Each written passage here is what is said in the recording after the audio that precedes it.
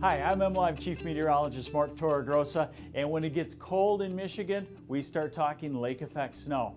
So let's get the scoop on what causes lake effect snow.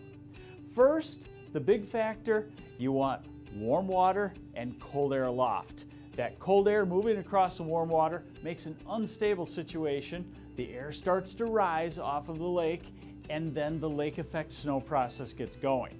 So, the warmer the lake water is and the colder it is aloft, the heavier the lake effect snow can be. But that's not the only factor. There's two other factors. First, there has to be some moisture in the air. That cold Canadian dry air coming down will squelch any lake effect snow. And the second thing, the big one, the wind direction. Northwest, west, and southwest winds all create lake effect snow in different spots. And if that wind shifts a little bit, it will move the lake effect maybe out of your area.